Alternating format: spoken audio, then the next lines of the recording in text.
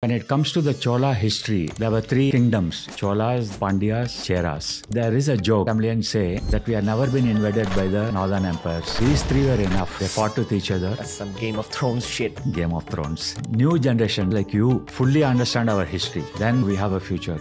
I'm still stuck on the fact that there was a Tamil guy talking to an Italian guy and buying wine. Hey, take this wine. First, I will give you the two Tamil words that I know. Poni Selvan and Vanakkam. Okay? That's great. I think I'm meant to be with a Tamil girl. You gotta set me up with some relative of yours. Why should I set up?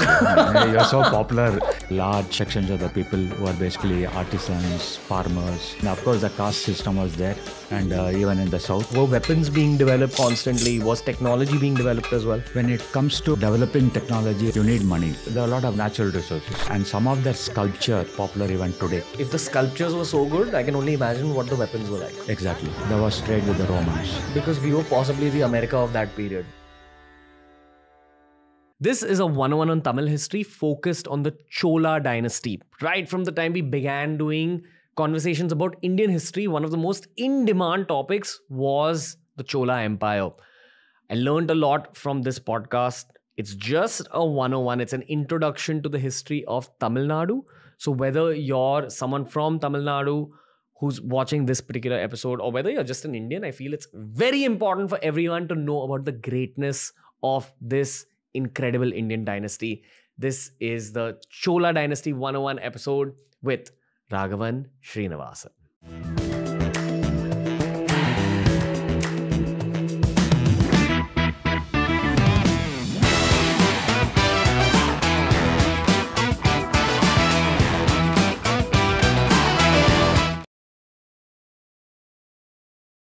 This one's for all my brothers and the sisters from Tamil Nadu. We got Rags in the house. We talking about Tamil history. We talking about the history of South India. What up, Rags? How's it going? Yeah. Thanks so much, Ranveer. I hope that there's a lot I can talk about Tamilian history, Probably it's going to be quite interesting. I generally want the 5 southern states to watch my show more because I honestly feel like the intellectualism levels in the 5 southern states are like a little higher than the rest. Oh, nice to know that. Huh? I mean, it's a little stereotyping and generalization, but it is what it is. You guys are smart. You guys are educated. Okay. Please watch my podcast and learn about history with me. They do talk about Tamilians and Bengalis, These are other intellectual creatures who keep on talking about their own intellect. Whether others appreciate or not, they think quite a bit about their intellectual level. So nice to confirm that anyway. Yeah. That does not break their illusions. So I don't think it's an illusion. I think people all over the country have just begun to know about stories like the Chola Empire. I'm sure in Tamil Nadu, you guys have a very different perspective on it. You guys know much more about it. So of course, this is going to go to the rest of the country as well. But this one is one of those evergreen pieces that parents are going to show their kids when they want to educate them about the Cholas and Tamil Nadu in general. So, but sometimes I think we get carried away by our history. Yeah? So we keep talking about Cholas, Chola Empire, the greatest empire in the south and all that. But there are a lot of commonalities between all empires that way. Okay. So when you go into the Chola Empire, you can see that it is, for the first time, a very large empire in the sense that it is comparable to some of these North Indian empires. Sure. Like the Gupta Empire. The Mauryan Empire was very huge. Cannot compare with it. But somewhere there. Okay. At that time, it is believed to be one among the top 10 empires in the world or something like that. Okay. Before we get into the actual story of it and the origins of it, why don't you draw out a picture of what it was at its peak? Because the general narrative is that it was spread all across Asia as well. Indonesia, it went up to the Philippines. From India to the Philippines. That's insane. Is that the peak of the Chola Empire? Yeah, I would say so. The peak was somewhere in the 11th century. Okay, right. That is when it reached the peak. But when it comes to the Chola history, there are two histories. There were the earlier Cholas, okay, which you hear about in the Sangam literature, the Sangam period they call it. And supposed to be 3 Sangams. The first Sangam was way back, they say thousands of years back, but there's no record of it. So when it comes to history, you have to go by records. So in that way, the third Sangam is when you get all this Sangam literature, the poems, the epics, and so on. What happened in Sangam 1 and 2? Sangam 1 and 2, nobody knows what happened. All that you know is that they all happened in Madurai. Okay, that was the capital city of the Pandyas. All right. And at that period, there were three kingdoms, you can say. They were not yet empires. There were this Cholas, there were this Pandyas, and then there were this Cheras. Okay, the Chera is more the Kerala side. The Pandyas south of Madurai, okay, and around Madurai. And the Cholas were around the middle of what is Tamil Nadu now. Which is modern day what? The modern day Tanjavur, the Kaveri River, right, on either side of that, right, and the right stretching up to the north. But in those times, in the Sangam period, again, little bit I'll come to what is the period that we call Sangam period. Some people say that it started at 500 BCE, 500 years before the Common Era. Right. Some say no, it's a bit later, but there's a lot of digging going on in Tamil Nadu, and every time they dig, they keep saying that, the dates have to be even pushed even earlier. Yeah. Because they're getting all kinds of potsherds and bronze, metal sculpture and things like that. So all this put together, it keeps pushing the dates back a bit. Yeah. And it is almost like coming to the dates of the Mahabharata and the Ramayana, which is supposed to have taken place in the beginning of the first millennium before the Common Era. Okay. That is somewhere, 100 BCE or 200 BCE. So it's slowly getting pushed back for quite, I think it is more or less amounting to that, in the sense that there is some continuity between all the civilizations in India from the north to the south. Because even at that time, there was a lot of migration, a lot of trade, a lot of interaction between various peoples. So one can believe that 500 BC is not a bad date for the earlier Cholas. Okay. And that is the time when they created all this Sangam literature, the poems, this and all that. Madurai was the capital of the Sangam, what is called that conference. It is Sangam is a gathering of scholars. Sangam literature is very popular. Right. And after that, there was one big gap. There came some poetry, epics and all that. But somewhere from the 3rd century to the 6th century, nobody knows what happened, or right, very little history is there. They are still trying to reconstruct something. It is called the Kalabra period. In Tamil we say Kalappirar. Kalappiral. Kalappirar. Okay. Okay. Pirar. So they set up a kingdom. Okay. Some say it is a Buddhist kingdom. Some say it is a Jain kingdom. So there is a lot of, that is supposed to be a black period, but black for whom? I don't believe that it is really a black period. Maybe for this anti-Buddhist, it could have been a black period. In Sangam literature, they describe a dark age. No, this is after Sangam literature. Okay. Sangam literature stopped somewhere, let us say, the 2nd or 3rd century of the Common Era. All right. And from the 3rd century to the 6th century, there is a black spot, a black hole. Game of Thrones is going on. Something is going on. Some war. Some war, and everybody reports it as, they don't know what's happened. It's a kind of a black period. Okay. But it doesn't appear so, because literature was kept developing. Okay. And the Buddhists and Jains were taking a lot of interest in that region, because Buddhism, when it started spreading, and Jainism, when they started migrating to the south, because in the north, they were sort of losing popularity. Okay. So they started migrating to the south, and a lot of influence was there at that time in Tamil Nadu. Unbelievable. Okay. Today, you cannot see that kind of influence, but there were hundreds of Buddhist monasteries. There were hundreds of Jaina, what they call the Sangams and the temples. Okay. So at that period in time, something happened.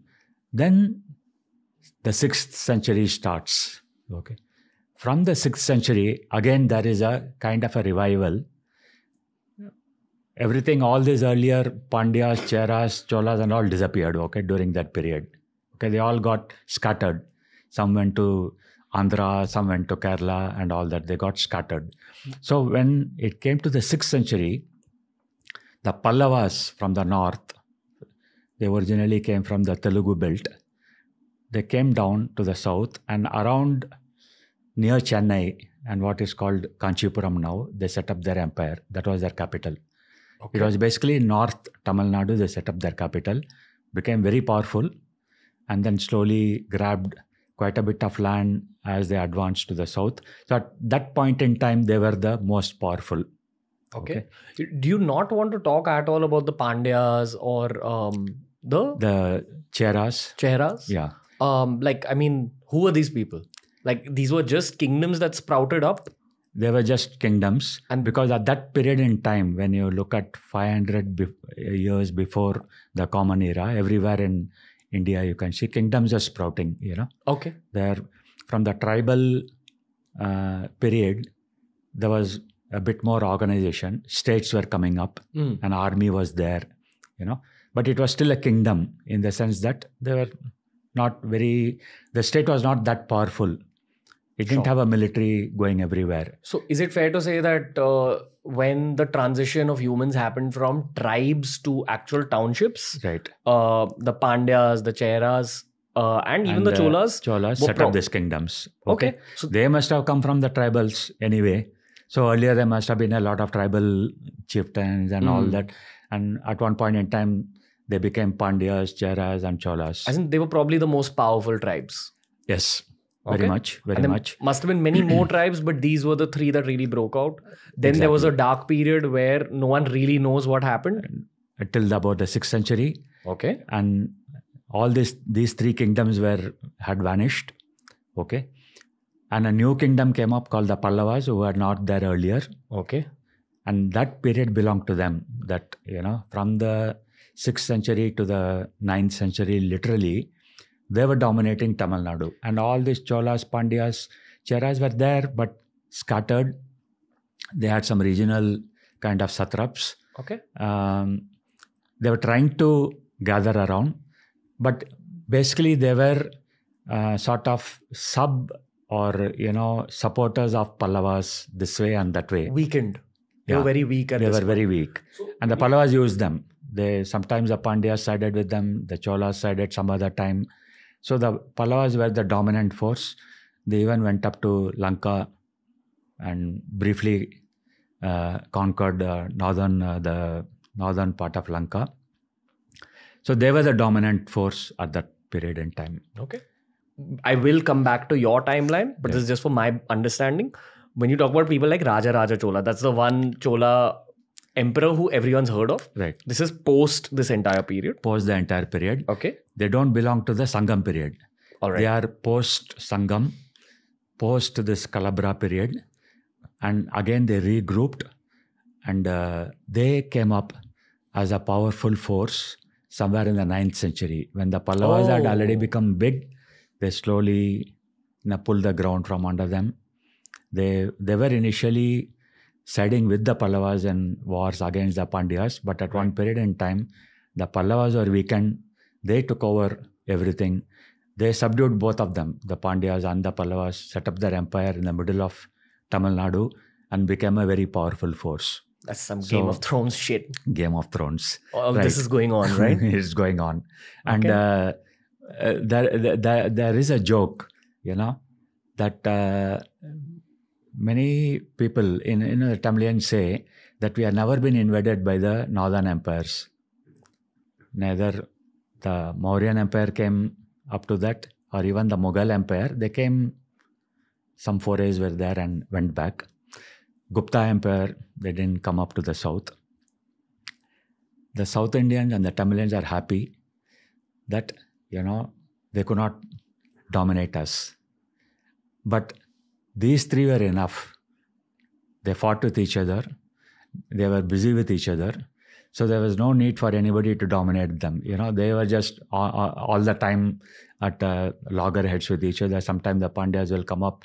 Sometimes the Cheras will come up. Sometimes the Cholas will be there. So it was a Game of Thrones, literally. I would assume that if they are at war with each other all the time, they actually weakened in order for a northern force to enter and take over. One would say that. But looks like there was some problem, They were maybe strong enough to, when things came to that point, when there is a northern invasion, probably they regrouped, got together, or they were fairly strong even independently. And also one more thing is that while three of them are fighting with each other, at any one point in time, there was a dominant kingdom or a dominant empire. Right. So either the Pallavas were dominant and nobody could, they could go up to the north and defeat the Chalukyans and beyond. And Rajaraja Chola is believed to have gone up to even, beyond the Ganga. Yeah. Let's talk a little bit about war, like a little pause from your timeline. Yeah. I understand that when it comes to the subject of war, the winner of war usually has technology on their side and or intelligence. Yeah. It's usually a combination of the two. So strategy as well as technology. Right. Like you study any winning emperor, it's always technology and strategy. When you talk about all these kingdoms, were they a warrior-oriented culture? Like, was that like, were weapons being developed constantly? Was technology being developed as well? Yeah. See, when it comes to developing technology or having a standing army, you need money, right? You need resources. So firstly, a point in time comes when you have some surplus, and that surplus comes from expanding agriculture. You have a lot of, new land you bring in, you have enough to eat, food is there, then you're strong, you're stable. Then around agriculture, develop a lot of this artisanal work. There's a lot of, craftsmanship, and people move from villages to towns. They become craftsmen. They learn technology. They slowly start working on metals and things like that. Then your military equipment starts coming. When you have mastered the use of metals, we have a surplus to spend, and you have a sort of political stability, then you can build a military, because military is very important for a state to exist, for that to be some kind of a regular, stable government and all that. And that happened in the Pallava Empire because they had a large tracts of land. They developed technology, and some of their sculpture, like both stone and bronze sculpture, are even popular even today. You cannot excel that. Same way with Cholas. Yeah. If the sculptures were so good, I can only imagine what the weapons were like. Exactly. Right. Okay. So they could develop that kind of thing. They could have a standing army, and trade developed a lot because they had these things to sell. They made these objects and things like that. So one thing develops into another, right? So when you get into trade and when you start trading with foreign countries, then you have to defend your shores. You have to have a fleet. You have to have naval technology. You have to learn the seas. So all this happened quite a bit in the Pallavan Empire. Okay. Because they traveled a lot. They went up to Sri Lanka, right? Not only by land, but by waterways. It's a bit of a stupid question, okay? But now India's a big landmass. What was it about Tamil Nadu that made it that rich? It was the rivers where it was river-fed area, like the Ganga. Right. The civilizations settled down around the rivers. Okay. So the Gangetic Plain is a populated area where all the cities, northern cities, came around on the either side of the banks. So same way in Tamil Nadu, there were lots of rivers, Kaveri, and further south there were rivers in the north. Now some of them are dried up, but there is a huge riverine tract of land where you can grow things around which villages got built, towns came, then cities started. All the cities are located on river banks. So, and the river transport was there also helping. Okay. The modern day context of an empire making money is when someone finds oil or someone finds like fossil fuels or natural resources. Yeah. You become rich as a country. Right. I'm assuming that in this period, when you have a lot of land that can be farmed, you become rich. That's what actually creates money. And immediately using that, there were a lot of natural resources.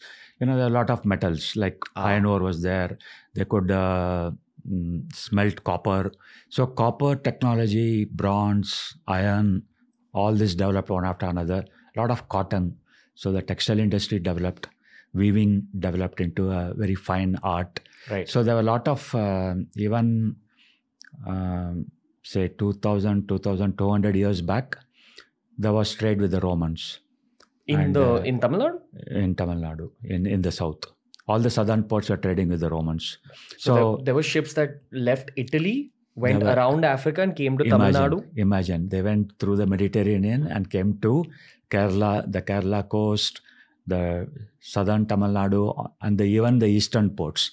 So all these are recorded by the Greek travelogues and travelers. They have recorded that these are all the ports that we used to come to. And this has been discovered by a lot of Roman coins. And when Tamil Nadu gave textiles and,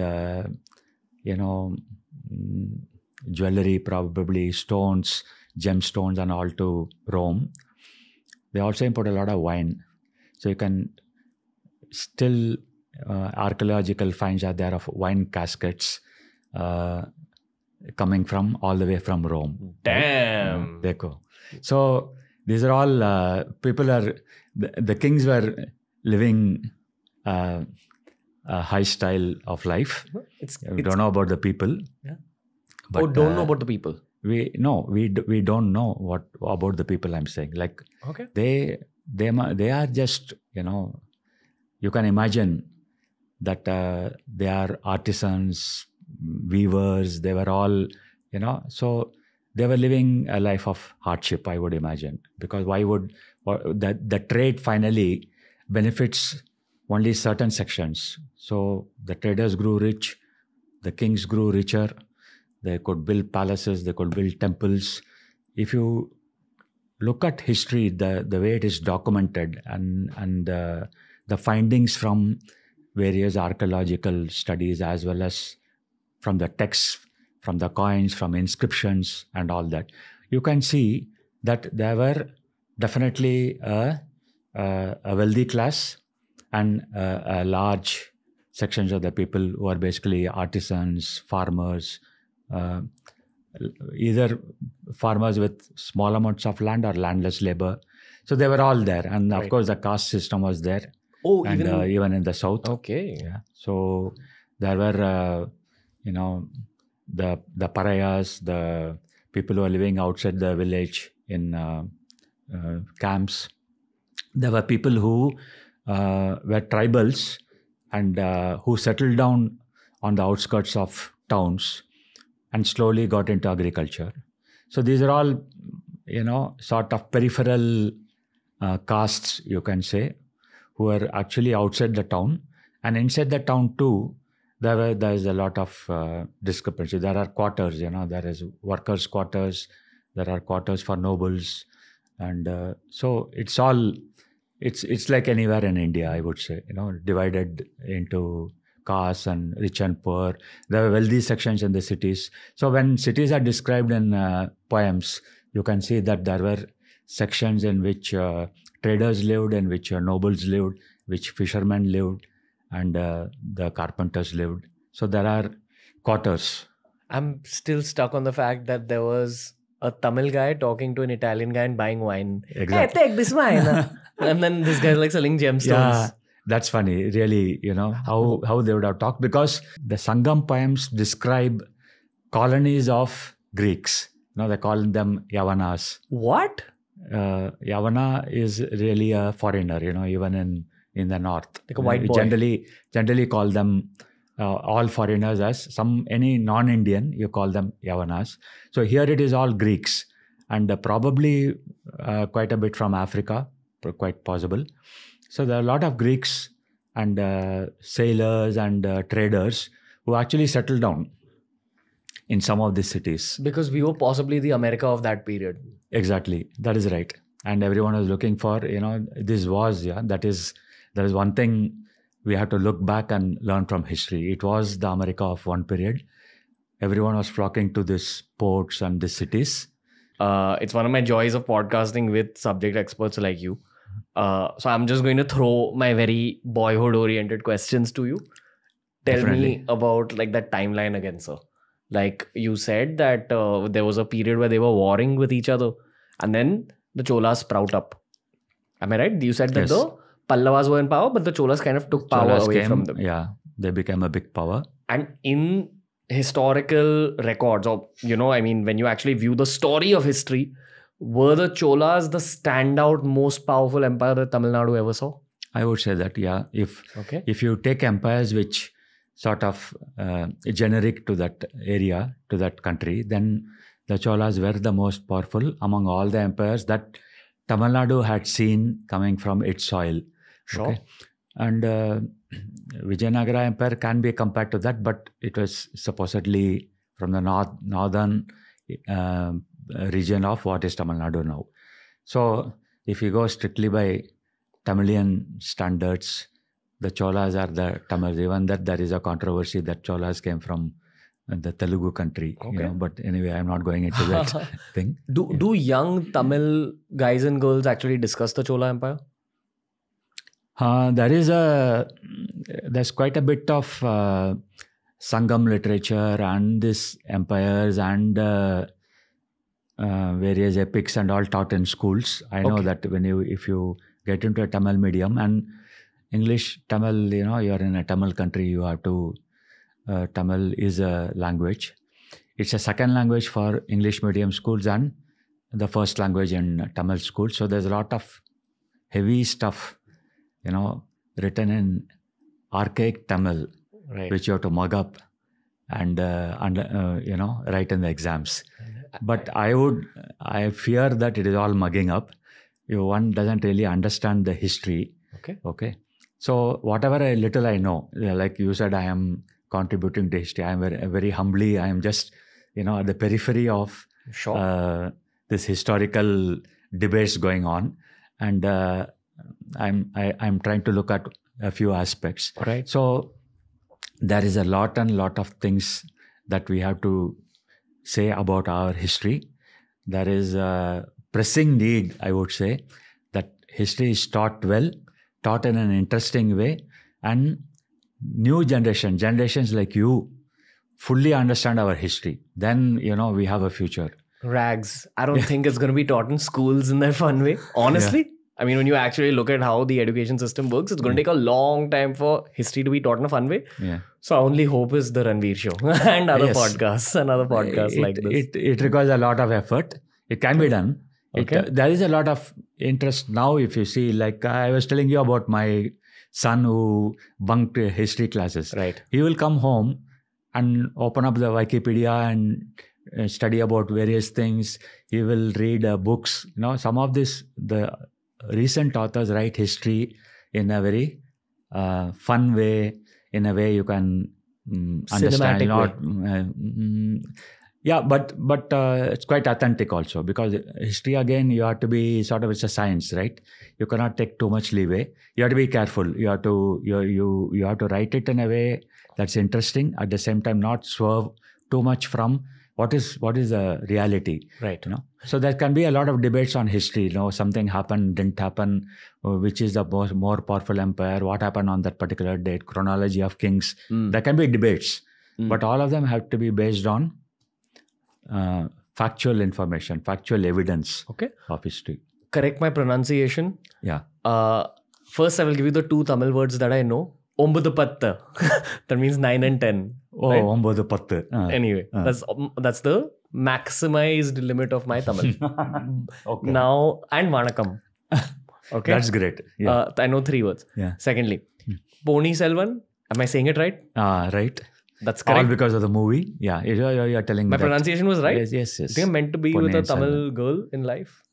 Like, that's why my Tamil comes naturally. Oh, okay. No, so now there is some pressure on learning to a set few me things. Got to set me up with some relative of yours. Definitely, yeah. I'm a married, not married, a marriageable boy. Half, okay. I'm an eligible Somewhere bachelor. there. Would you really set one of your Tamil girls up with me? Definitely. But you wouldn't want to set up. Why should I set up? You're so popular. You just have to tell. You after this show, you must be getting a lot of Not letters, from Tamil emails. Okay. It's a lot of Maratha warriors, because we've done so much Chhatrapati Shivaji Maharaj stuff. It's a lot of Punjabis because of my face, and it's a lot of Bengalis. No. I have no complaints, but no Tamilians. No, with your 9, 10 and Vanakkam, you won the hearts of Tamil girls. Okay, now you can expect a huge bombardment coming from Tamil Nadu. I hope so. It's good. I like it that you want to learn. You are really eager, anxious to know about Tamil history. A lot to learn, a lot of things.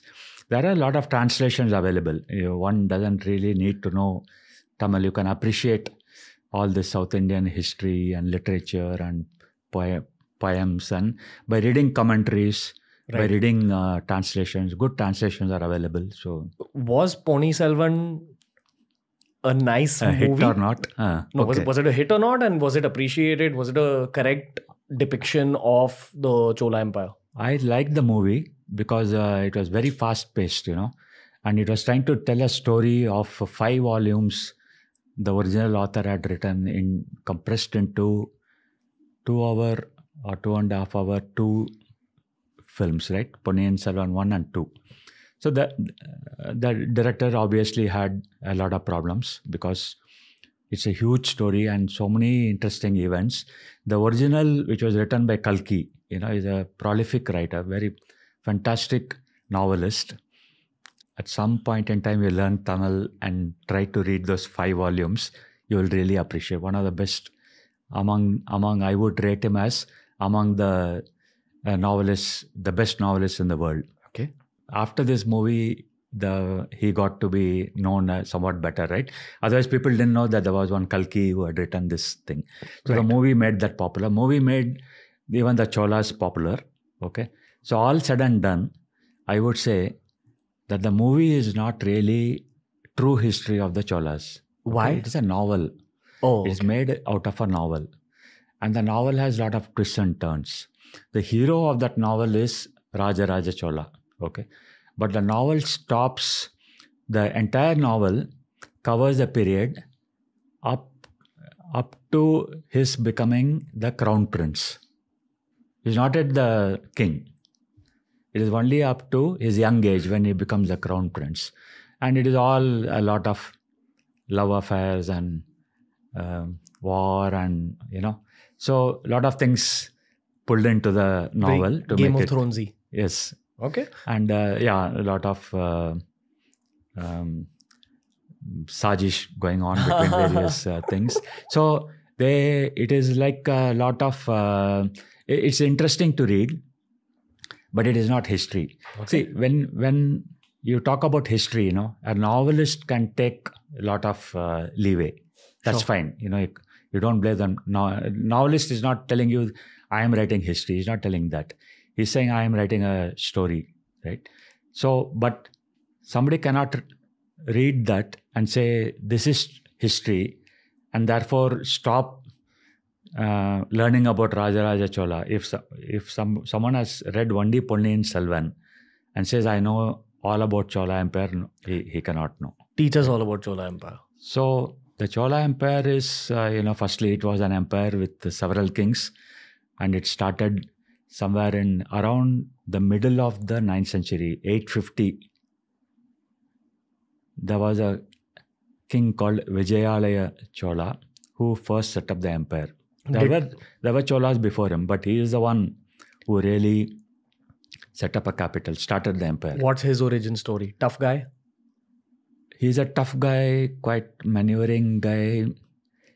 He played the Pandyas against the Pallavas, and gained a foothold in that region on the Kaveri area, and slowly set up. He was only a chieftain, then slowly became he was given land and all that. And finally he defeated the Pallavas, with whom he was dealing all the time, whom he was helping in the war. So first he defeated the Pandyas with the Pallavas as the bigger power. Pallavas got weakened, Pandyas got wiped out. So then Vijayalaya Chola set up the empire. And that is how empires are set up, right? It's just, you keep watching where to, what is abiding for your time. What happened to the Pallavas? Completely wiped out? Pallavas got completely wiped out. As in they were killed? Yeah, the last king was killed. And after that, they became chieftains to the Chola Empire. Okay. Right? There was a line after that, but they were all sort of small. They were given small parcels of land. Sure. And they were called Pallava kings, but really they were not kings. It was the Chola Empire dominating everywhere. So these, after 850, came a set of kings, and finally Rajaraja Chola, he became emperor. It's one bloodline? It's one bloodline, yeah. Okay. Father and all that. And cousins and things like that. Uncles and, They married Tamil girls, or they married like people from outside as well? They married people from the surrounding region, not North Indian girls. Why? I don't think they got any. So there was certainly not a Rajasthani girl or even a Oriya girl. Okay. I could say that he had about 15 wives, because that is the time when kings have minimum 15 wives, because political, they have to make political deals. But all 15 were from southern states? Were from the southern states, yeah. North, west, slightly. What, sir? Right? Maybe one from Lanka, I don't know. Lanka? What was happening? Lanka was anyway his territory, they conquered Lanka also. What was happening in Lanka at that time? There was like separate kingdoms and all. Yeah, Lanka has always been separate, has a separate history. Never really part of India. Though the southern kings captured Lanka and kept Lanka for maybe even 100 years, right? Sure. The Cholas had dominated Lanka for almost 100 years. So, but still it was a kingdom on its own, and then later on became independent. And so that is again a story of how kings capture other lands. Rajaraja Chola went to Lanka, destroyed a city called Anuradhapura. It was a very ancient city there, set up his own capital and started ruling, and his son and grandson ruled for quite a while, till a Lankan king came back and reclaimed that. 1 second, so we got to rewind a little bit. What was the first Chola king's name? Vijayalaya. Vijayalaya. Yeah. So after him, all his sons and descendants just kept making the empire more powerful. They expanded in terms of land. Yeah. And I'm assuming they focused on agriculture, made money, focused on technology to defend themselves, etc. Yeah. So progressively, it's getting stronger. When does Rajaraja Chola appear? Yeah. He is, like I said, he was a prince. Okay. And it is really in 985 he became a king. 985. Yeah. Okay, so that's like almost end of 10th century. 135 years after Vijayalaya. All right. That's right. So and 3-4 generations. He died in 1015, and his son took over, Rajendra, and so on. Okay. That's a long tenure. Very long tenure, among the longest empires, maybe even longer than the Mauryan Empire. Maybe as long as the Mughal Empire, I really don't know. But it was a very long empire, and some 3 centuries together, and they held it together. Right. Very powerful. Almost south of Narmada, the territory belonged to them. Why is Rajaraja Chola the hero in this whole Chola dynasty story? Yeah. In spite of all these kings, it is he, when he came to power, actually expanded the Chola Empire to almost the maximum. All others who came later used that dominant position. But he was the one who waged wars across, left and right, north and south. Aggressive guy. Aggressive guy. Every year, every month, every year, he went and subdued somebody or other. Whole of Kerala, he brought under his rule. Whole of Andhra, he brought under his rule. Lanka, he brought under his rule. Sent a emissary or a commission to China. Started trade with all this Southeast Asian empires. These are the kind of historical figures I find fascinating, because even when you talk about someone like Vijayala, you said that he had a few schemes and plots he ran with the Pallavas and Pandyas.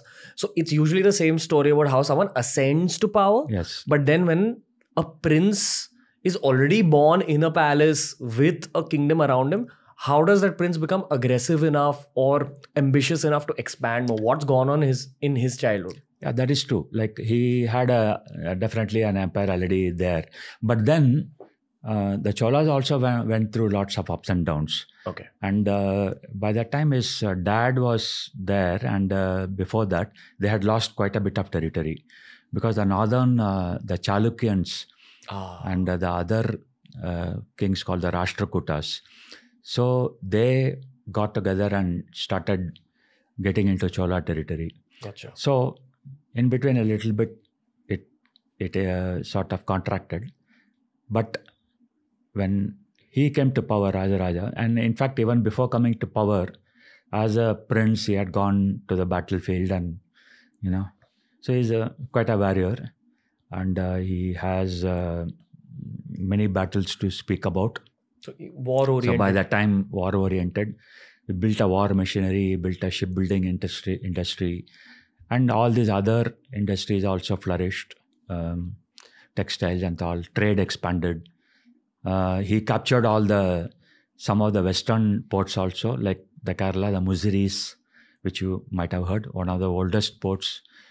These ports are all active right from the Roman Empire and before. When the Greeks came, like when Alexander was invading the north, his ships were doing trade. The Greek ships had come to the south.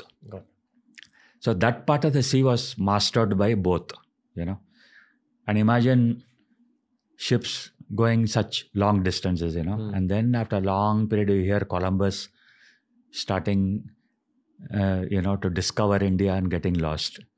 So, but these people, these seafarers, had already mastered the sea. And they knew they were just going from the western coast of India to Africa. Like, every month you make a trip. And this side from the eastern coast ports, they go to the Southeast Asian countries. So it was like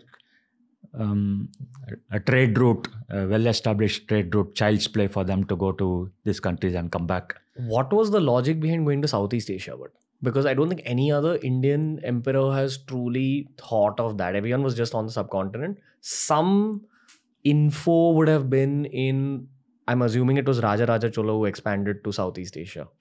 His son, Rajendra. Yeah.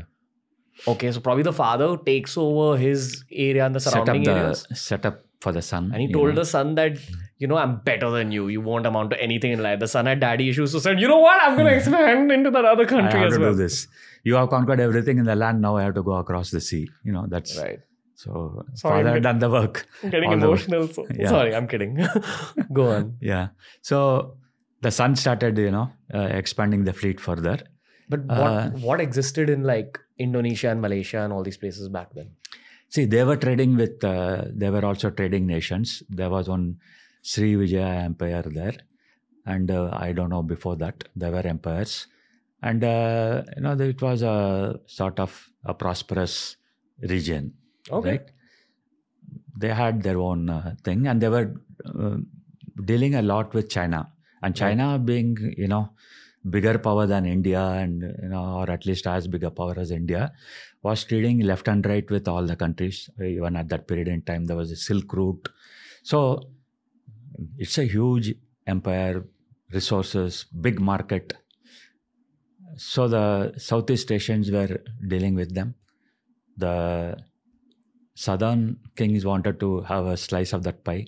We keep talking about European imperialism, how European countries went and colonized other countries. Here's an example of Indian imperialism. Yes, only except that they conquered the trade routes and they really didn't make them colonies. The British came here and made this a colony, and then, they were here for some 250 years. But none of these Indian kings really went, even Lanka for that matter. They didn't conquer it. They didn't colonize it. They were there for a while. And it was a military expedition, no doubt. But same with Chinese. They didn't go and colonize other countries. They had huge fleets. They sent ships in hundreds and thousands. But then all that they were bothered about was conquering the trade routes, not the foreign colonies. India is different. India they considered as, my country. I can conquer. I can colonize it. But not outside.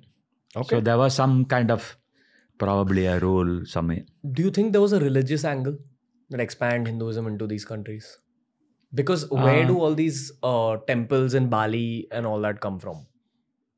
I would say, religion is always there, because when a king conquers a country, they impose their philosophy, their religion, their culture, everything they impose. Like that is why I was talking about the British earlier.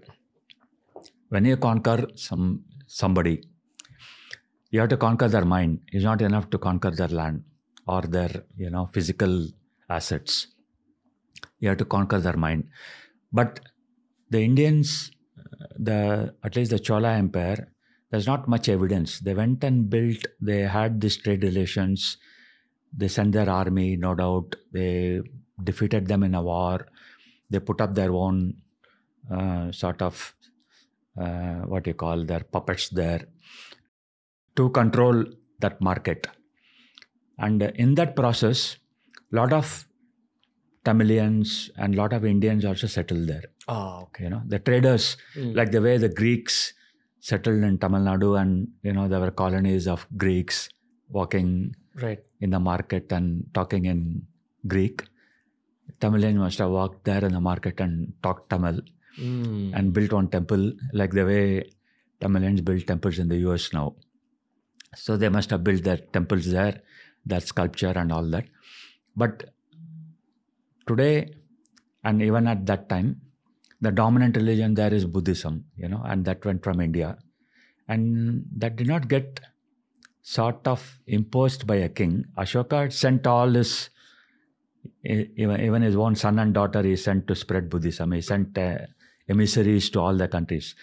But he was not directly controlling any country to impose a religion. Sure. It just became popular by itself. So much so that today we don't have that much Buddhism and Jainism in the country. But you have other countries which are Buddhist countries, outside India, who had nothing to do with when Buddha was alive. What was the religion of the Cholas? Hindu? At that point in time, there was no religion called a Hindu religion. There were various sects, you can say, various beliefs. Okay.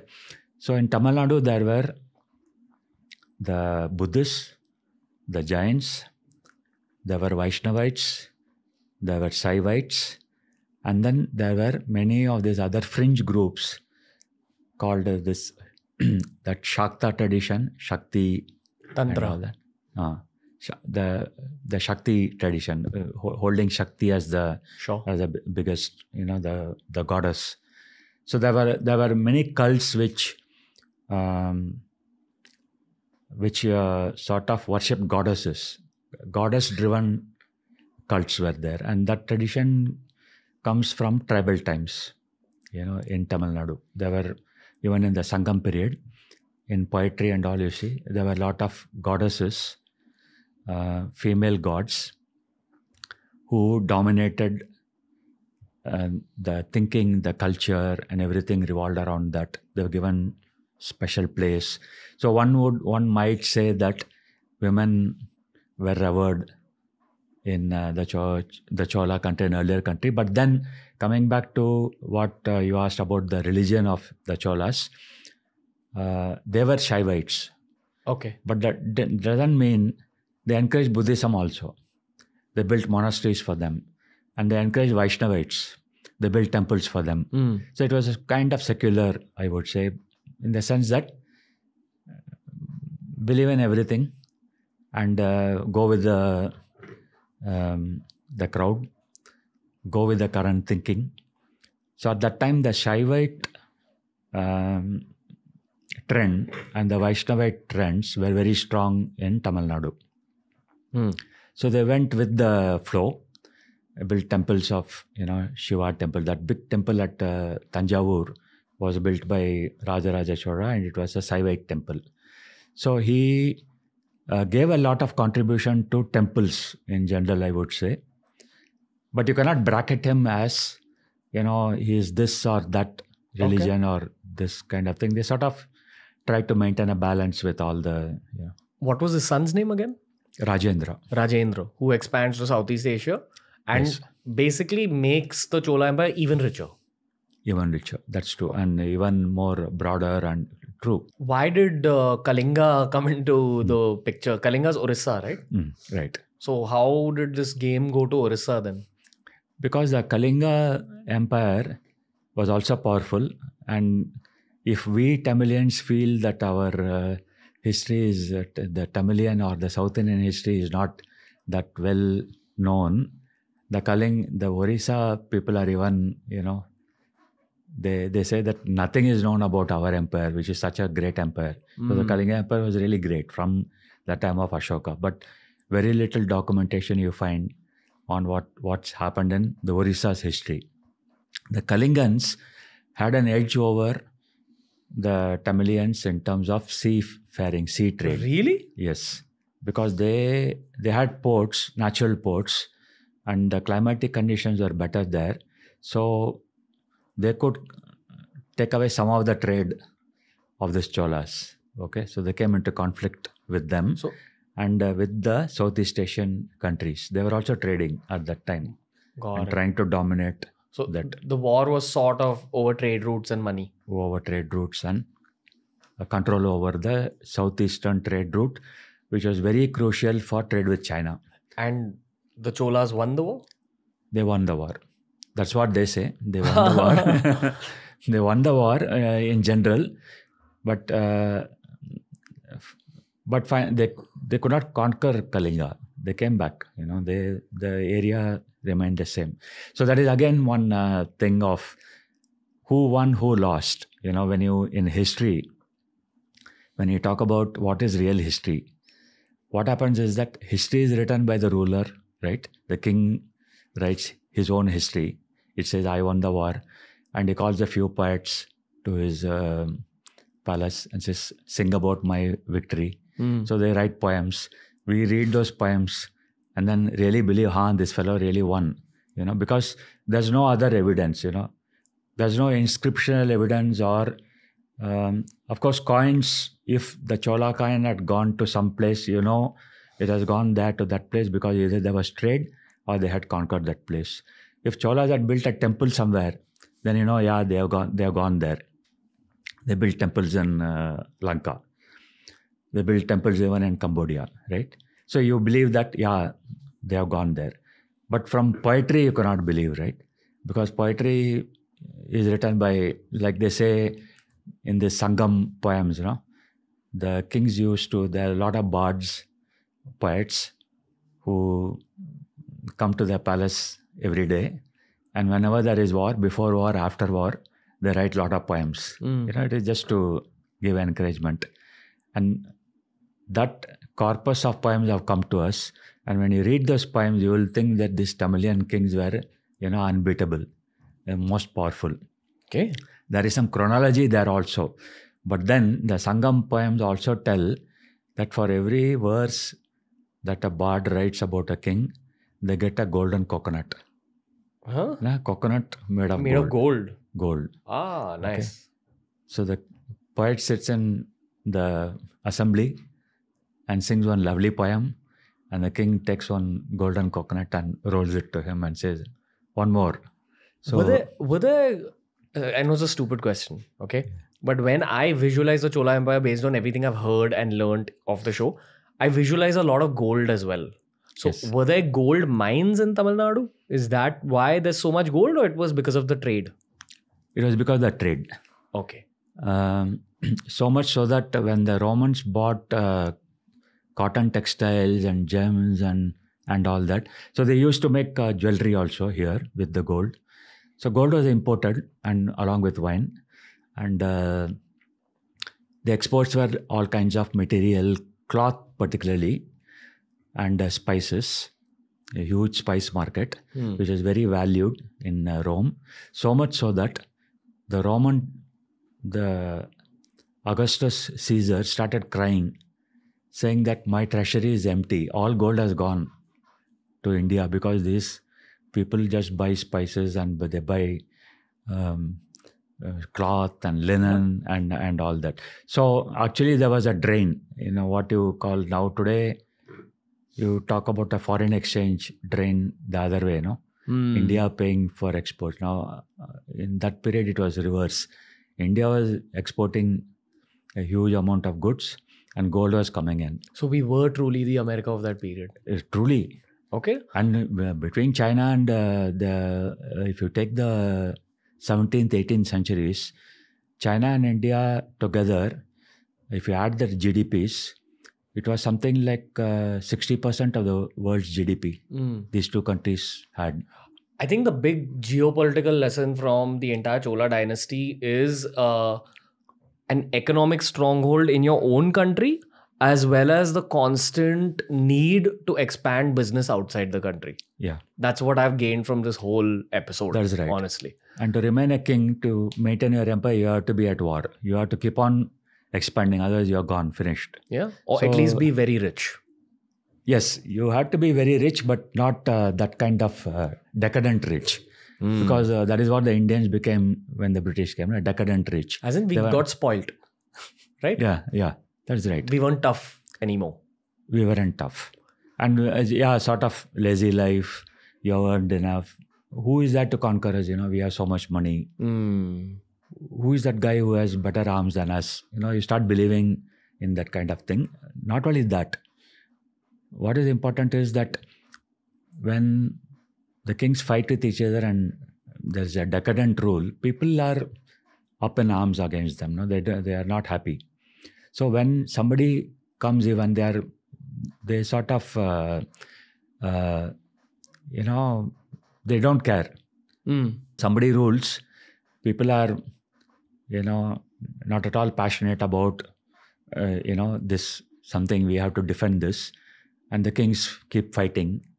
And what the people want is that that hatred against that particular rule is what, at that point in time, that becomes the most important thing. And so that is very important for a king to maintain law and order and rule.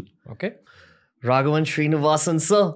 Thank you. This was an epic episode. We had to cover this topic at some point. It's been one of the most requested topics. Right. The word respected was coming out because it is one of the most respected stories of the Indian journey. So thank you, sir. We'll link all your books down below, your handles down below. Any signing off notes? Thank you a lot. And, it is it's a kind of an opportunity where it's, open-ended. Yeah. One can say what you have in your mind, and therefore maybe it was all rambling thoughts. No, it's great. But this is how history should be taught. Yes, I think some points are there which may be useful, and I think this conversation, this kind of focus on history, our own history, not to talk about philosophy, law. There's again all these other subjects are very important for us, and we have to sort of sharpen that and go back and tell our generation that we have this history, learn from it. It's definitely the second most important thing for me, because the most important thing for me is to find a good Tamil girl for myself. So that is right. And for that you have to know Tamil history. So she is going to throw at you Sangam poems, and then you have to reply. So ठीक है. When we have time, I can teach you some. You're gonna have to train me outside. All right, Rags. Yeah. Okay. Thanks Thank so you, much. good sir. Thank Learned you. a lot. Thanks Thank so you. much. Oh. Thank you a lot. Yeah. So that was the episode for today. In the same way that I love the scientific conversations, the health conversations, I feel history is another subject that never feels like something I'm studying, never feels like something that's getting dragged. It's just a bunch of really cool stories based on things that have actually happened, things that have shaped up our present day. And when it comes to Indian history, it's such a thick, dense subject that I feel there's no limit to how much you can cover. So please give me suggestions when it comes to topics related to Indian history and give me guest suggestions as well. I'm open to shaping up TRS in the way that you think is best. Whatever the viewers or listeners say will be done by Ranveer and the TRS team. Lots of love. Keep supporting. Jai Hind.